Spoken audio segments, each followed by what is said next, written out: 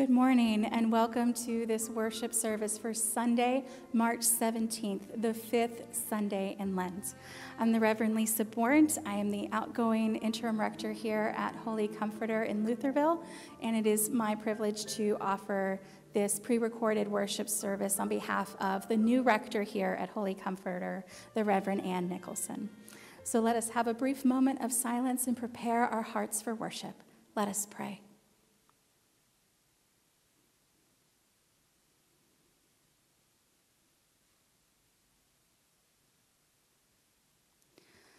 Bless the Lord who forgives all our sins.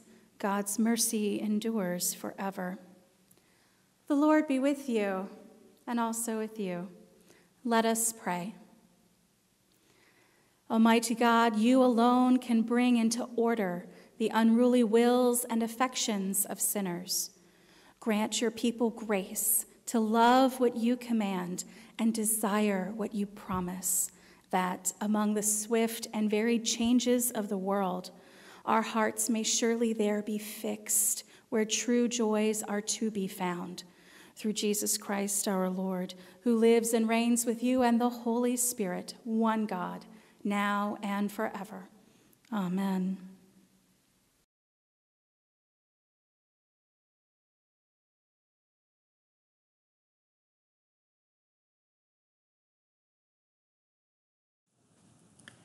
A reading from the book of the prophet Jeremiah. The days are surely coming, says the Lord, when I will make a new covenant with the house of Israel and the house of Judah. It will not be like the covenant that I made with their ancestors when I took them by the hand to bring them out of the land of Egypt, a covenant that they broke, though I was their husband, says the Lord. But this is the covenant that I will make with the house of Israel after those days, says the Lord. I will put my law within them, and I will write it on their hearts, and I will be their God, and they shall be my people. No longer shall they teach one another or say to each other, Know the Lord, for they shall all know me, from the least of them to the greatest, says the Lord. For I will forgive their iniquity and remember their sin no more. Hear what the Spirit is saying to God's people.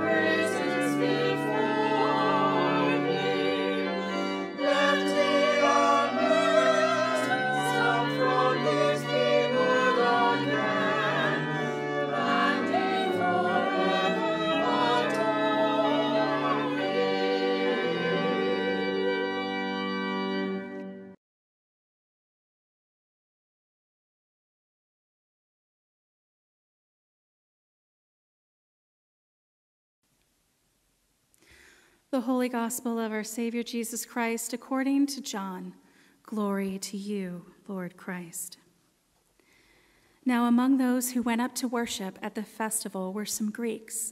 They came to Philip, who was from Bethsaida in Galilee, and said to him, "Sir, we wish to see Jesus." Philip went and told Andrew. Then Andrew and Philip went and told Jesus.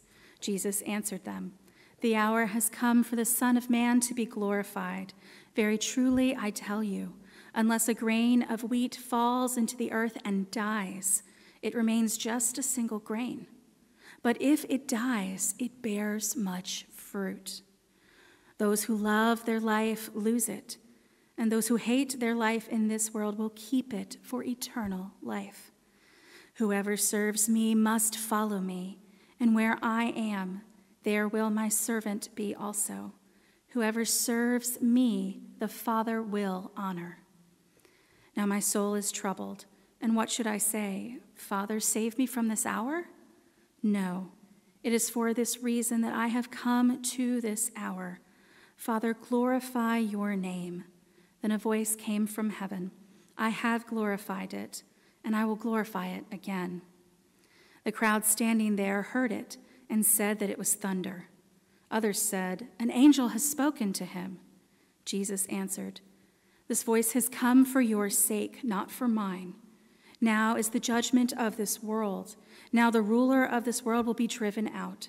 And I, when I am lifted up from the earth, will draw all people to myself." He said this to indicate the kind of death he was to die. The Gospel of the Lord. Praise to you, Lord Christ.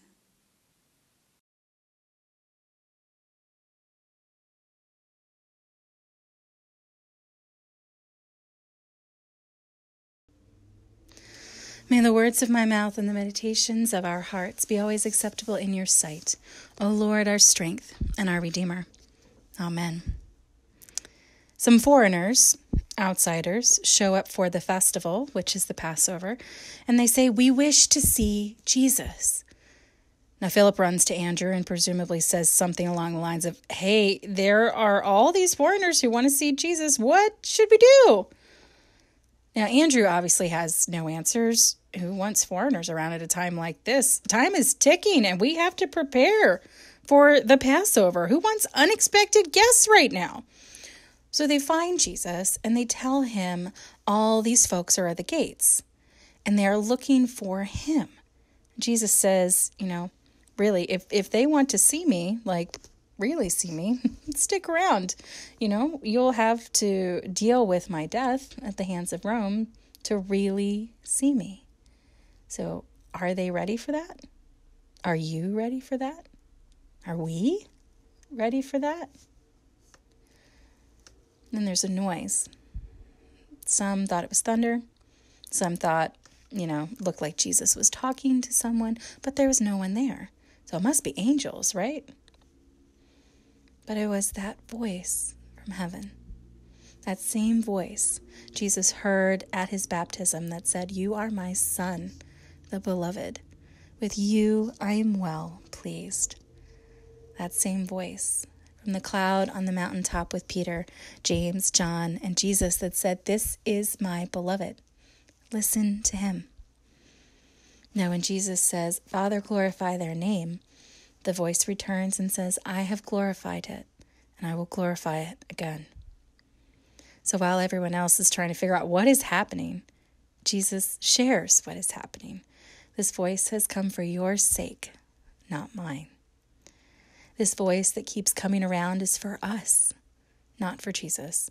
And that makes perfect sense. Jesus knows this voice. This voice knows him. He has always heard this voice. And he comes to get us to listen to this voice. So why don't we hear this? Why don't we hear this voice like Jesus does? This question is quite natural. Why not us? Could be a variety of reasons. Perhaps we're too busy and distracted to be listening or to be still and quiet. or we think we're too sophisticated to hear a voice, or, you really have to be crazy or mentally ill to hear voices. That's not a good look. And it might be that we don't want to hear anything about having to watch Jesus die, having to watch Jesus be executed by the Roman Empire. All we know is that Jesus says, "This voice has come for your sake, not for mine." This voice that says, "You are my Son, the beloved. With you I am well pleased. I have glorified my name, and I will glorify it again." We are left feeling that for God's name to be glorified, we need to be listening to God's voice and learn how to enter into this glorifying process with God. Holy Week and all it portends is looming in the background, and it may be dark and it may be scary, but it is not nearly as frightening as the reality that for others to see Jesus, we might also need to be a part of this glorifying process. We may not know what that means for us, and we might need to be the voice for Jesus for the sake of others who want to see Jesus. Sharing what Jesus has taught us, what Jesus means to us. Sometimes language for this kind of sharing of the good news can be quite scary. I often worry, will I say the right thing? Will I accidentally say something that isn't correct? Will I offend someone? And the truth is that I have found sharing from my heart, sharing my experience of God with love and honesty, is the best way to voice my relationship with God and with Jesus. And that's the only thing that any of us can ever hope for, is to purely share from the heart. And so as we prepare this week for Palm Sunday, the beginning of Holy Week, we must also take time to listen to Jesus and follow him. Because there's Maundy, Thursday, there's Good Friday. These are all times that we need to come and be with him and truly see him. Praying and reflecting on Holy Week is also an opportunity for us to listen for this voice, to listen for God's voice. This voice that is for our sake, this voice that speaks to us so that we might know how beloved we are as well, so that we might know how well pleased God is with us, and be brave enough to share what we have received. Once we hear this voice and believe it, we will live into it so that others will see Jesus in all that we say and all that we do. Amen.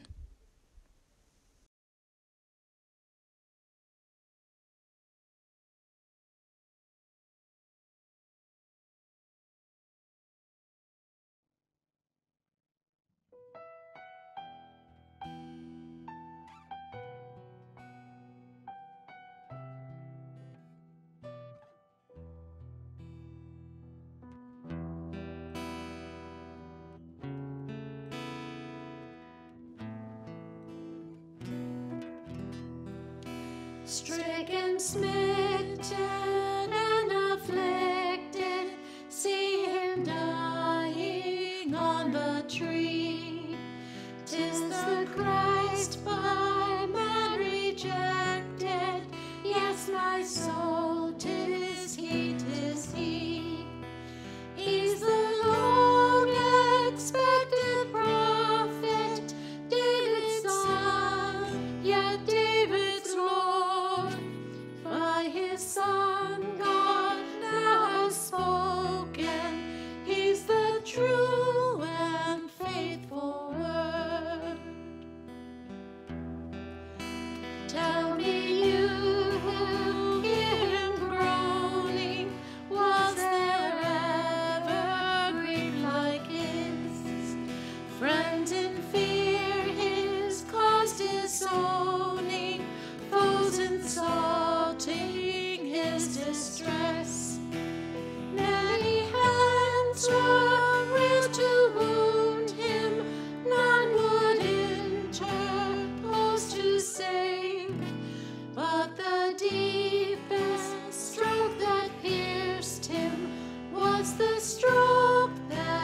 justice gain.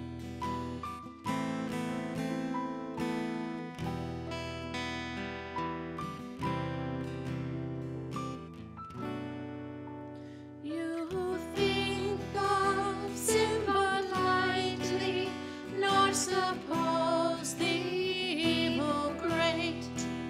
Here may you its nature rightly, here its guilt may estimate. Mark the sacrifice appointed, see who bears the awful load. He's the Word, the Lord's anointed, Son of Man and Son of God.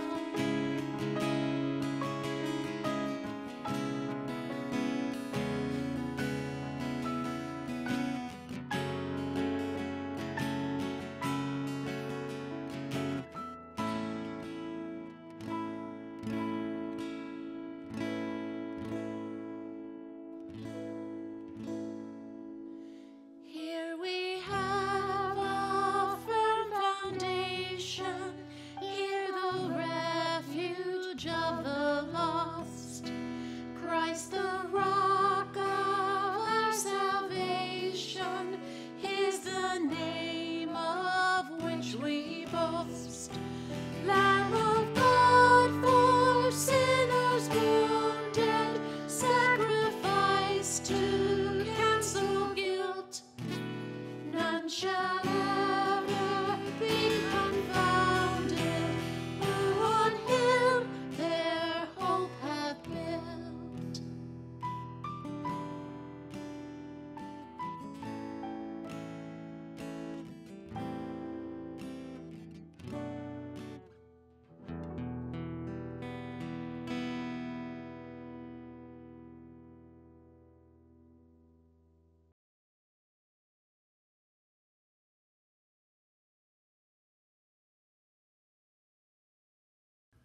Father, we pray for your holy Catholic Church. Grant that every member of the Church may truly and humbly serve you.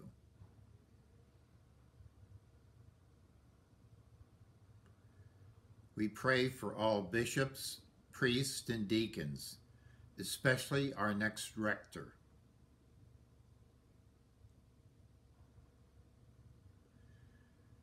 We pray for all who govern and hold authority in the nations of the world.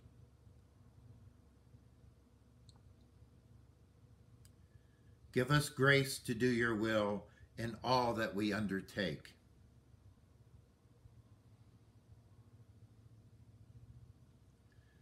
Have compassion on those who suffer from any grief or trouble.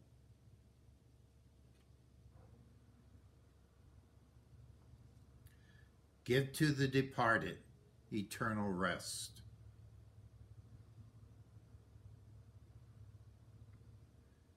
We praise you for your saints who have entered into joy.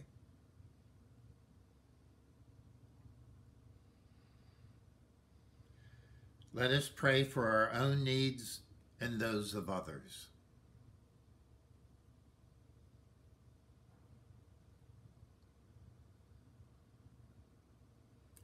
As Christ has taught us, we are bold to say, Our Father, who art in heaven, hallowed be thy name.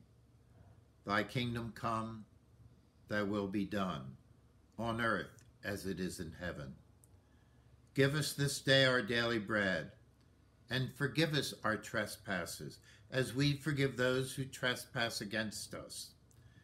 And lead us not into temptation, but deliver us from evil. For thine is the kingdom, and the power, and the glory forever and ever. Amen.